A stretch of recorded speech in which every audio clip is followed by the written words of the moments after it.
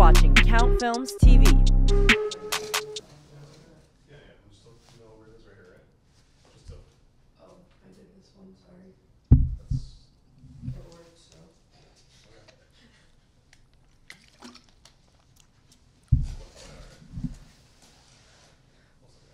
Alright guys, we got Kai here. Kai, can you move your water bottle just a little over there on the floor? Thank you so much.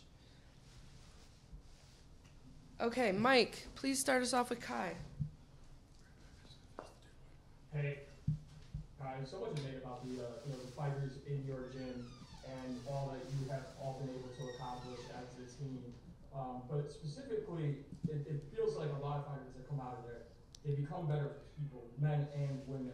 What would you say about your coaches and the impact they've had on you, not only as a fighter, but as a man outside of the cage, and how that helps prepare you for a 2024 PFL season? Yeah, it's big. I think my coaches, my set of coaches, they care about me. Once I leave the gym, they're still checking on me. And yeah, I mean, we have great relationships there. And they truly care about us. I mean, I'm sure all coaches do it all over the place, but my coaches, they truly care about me, my family, my kids, and yeah, we have a good relationship. We're here all week together, and we've just built a good rapport with each other. And then coming into this fight, obviously, business has been booming and kick off the first 2 weeks in the PFL. A lot of finishes over the first couple of weeks.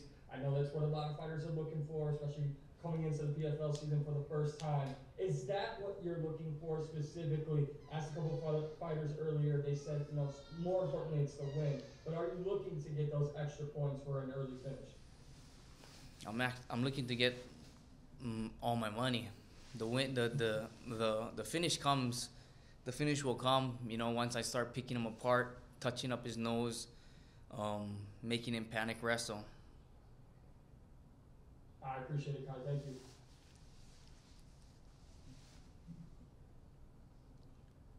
Zane? Hey Kai, it's nice to be able to speak to you again. Just a quick question for a few days after your fight. Obviously, what was the rest of the training camp going, and how do you expect the fight with Jenkins to go on Friday from your perspective? The rest of the training camp went well. I feel like I did everything that I needed to prepare. Now it's time to just get the job done. Yeah, I mean, I feel like I have all the tools, resources in Vegas in my team. And I'm fully locked in. So I mean, I feel like this fight, if I just do what I gotta do, if I just stick to the game plan, or just if I stay sharp, it should look easy. Excellent. Good luck. I'm looking forward to seeing you. Thank you.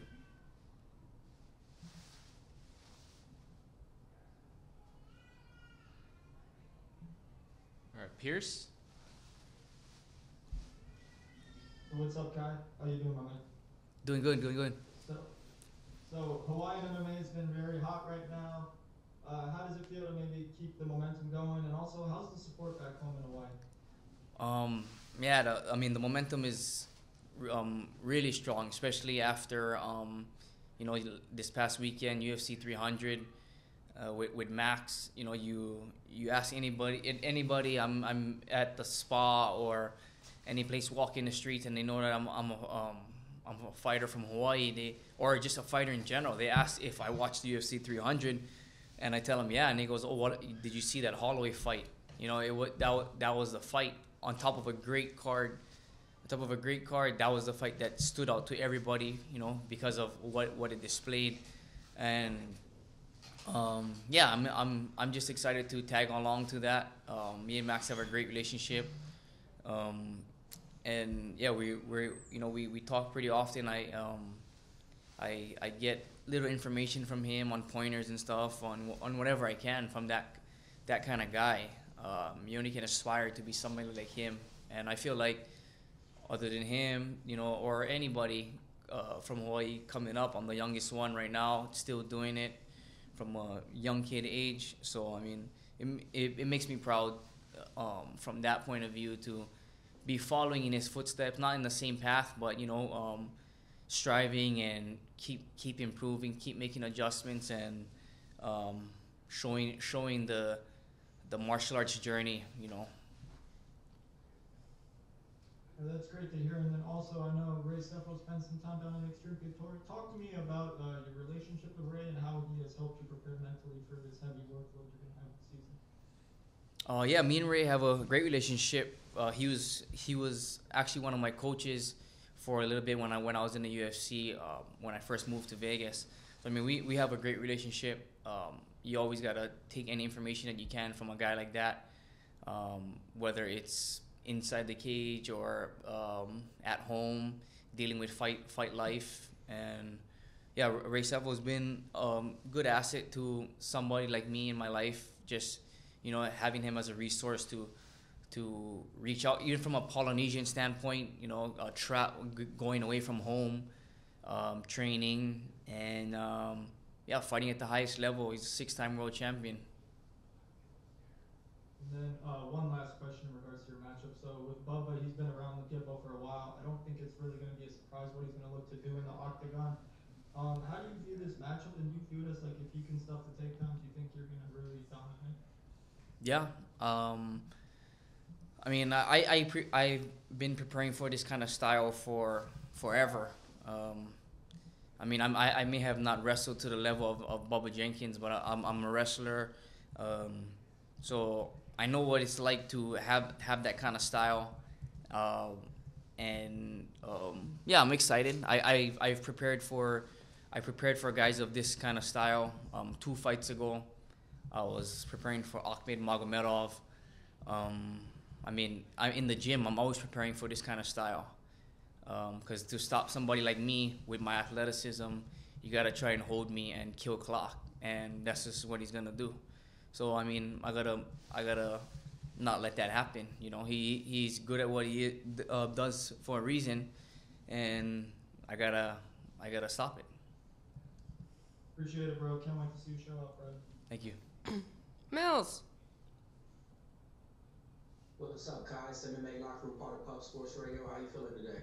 Feeling good. Good. I was able to speak to you at your last Bellator event, live at the event. We talked about Jeremy Kennedy getting that title shot. He was able to get that one.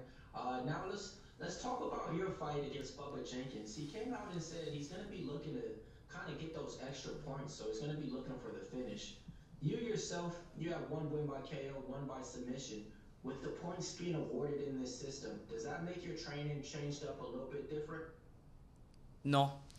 I mean, if you look at that, if you're looking at statistics on that kind of finishes and whatnot, I don't really look into that too much on percentages on how much finishes I have and this and that, on how it can translate to points. Just because for me, as I grew. I mean, I got to the UFC like at a rapid spot at like 7-2. So I mean, and then so my career moved pretty fast to where I didn't get like hand-me-downs right away, and get groomed, in like a lot of guys that can build their record. I was always chasing equal matchups from the beginning. So I mean, and I'm constantly improving. So I mean, if you look at those kind of things, I mean, hey, go for it. But I'm constantly improving to where not like I feel like finishes and those kind of spectacle moments are gonna come even more so now because of my skill set that I've built. I wasn't prepared, or I just wasn't as good. So, but I was winning, So now I keep getting better. I keep building off of what I bring to fighting, to martial arts. Now with the coaches that I have, they're utilizing me they're making me utilize all my skills. So I mean, whatever, one submission, 1 KO, that doesn't matter to me. I'm rapidly getting better. And then one other thing I want to speak about, yeah, he fought with UFC, fought for Bellator, now with PFL. But it seems like some promotions, you have to be like one of the top 5 fighters to get that promotion and spotlight. But it seems like PFL been promoting all their fighters on the social media sites, and it seems like they're getting a lot more notoriety. Have you noticed anything different with PFL, the way that they're promoting their fights and their fighters compared to the other organizations that you fought for prior?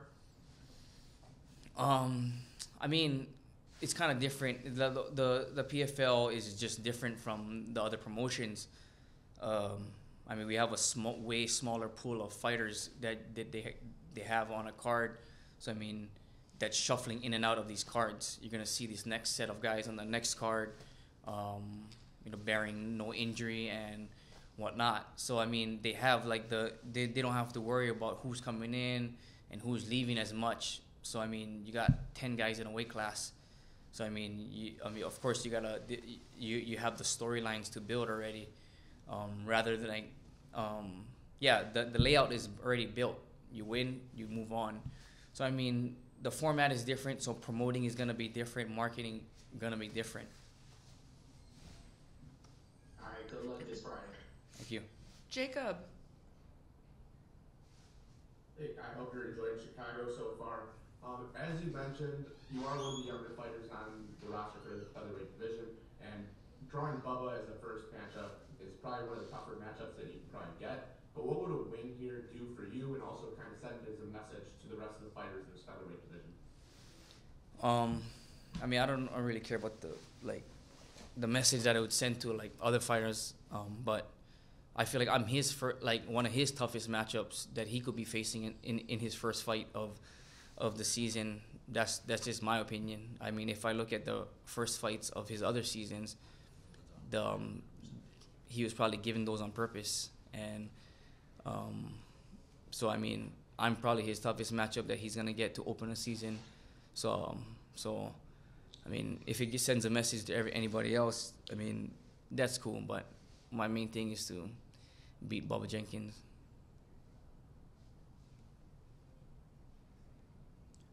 All right. Carlos. Yes, Kai. You talked about your Ohana back in Hawaii, and great place. And I know I love being in Hawaii, and my time over there was spent really well. But your whole career, you've been through so many different companies, and probably had so many moments in that you remember. But what's one that you're gonna remember, up to now? I mean, yeah, like you said, there's so many different moments. Every fight means more to me than the last one. But last win was pretty big, fighting somebody like Henry Corrales, and somebody that you just it's a name, and he can be a scary name to a lot of guys. But I feel like no disrespect to like any promotion, but like the coolest moment that I've got like in this sport was like when I got the call for the UFC. I moved to Vegas in hopes of getting a call, and when you get that call, it's just like your draft day call. It's like when you grow up as a kid trying to play for the NFL or wherever it is. You only can dream of that call, and even though it might seem close, when you get it, it's just it's like no other feeling. Facts, I bet. And what can we all expect, in Chi-Town Friday night from the great? Excuse me? What can we all expect, from your performance in Chicago Friday night? You can expect a tactical, technical, smart, focus, sharp Kai Kamaka. I mean, Bubba Jenkins is as good as he is for a reason. He can wrestle, but there's a reason why this matchup was made, and I feel like I'm one of the guys, you know, to beat him with my style to beat him. People think I'm just a striker, because they've seen like my past couple fights, but yeah, I mean, this is MMA. This is not wrestling. That's bro, and I appreciate you, and much respect to your Ohana. Thank you. All right, Kai, that's all we got for today. Thank you so much. We're just gonna go right next door to live media. Thanks again. All right, guys, I'm gonna go get Umalatov.